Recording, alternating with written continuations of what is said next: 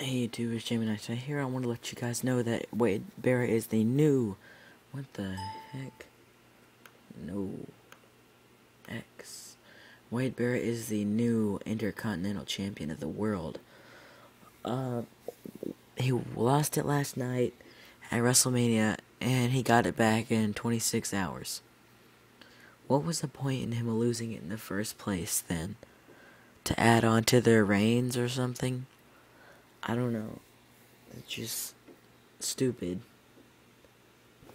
But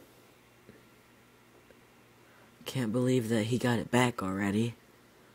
But yeah, I would be happy if either one's the champ. I like both these guys. But yeah, Wade's the champ again, and that's about it. Don't forget to comment, rate, subscribe. Bye.